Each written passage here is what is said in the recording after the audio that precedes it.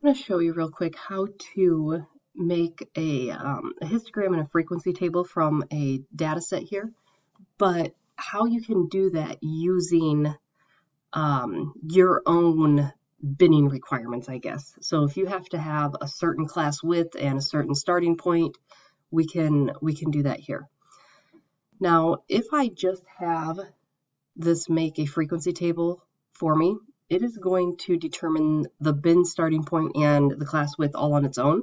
But if I want to make that determination, I can come here to the Data tab, go down to the bin option, and then it's going to prompt me to select a column that I want to bin. So I'm going to bin variable 1 because that's where my data is.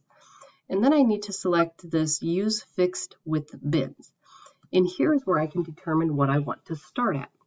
So let's say for this data set, my lowest number here is 18. So let's say I want to start it at 15.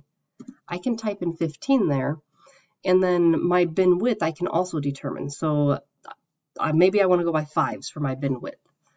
Okay. Once I press compute, it has now generated a new column that has the binned values in it. So what it's done is it has taken this 18 and it has assigned it to the correct class. Okay, so the 18 falls in the 15 to 20 class.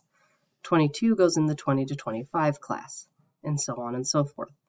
Now from there, if I want to make a frequency table, I can come here to the Stat tab, go down here to Tables and Frequency, and now instead of selecting my original data set, I can select the bin data set.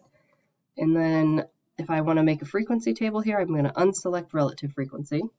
And then when I press compute, you'll notice it has now made the frequency table based off of my binning requirements that I originally set up. And it tells me how many would fall into each bin.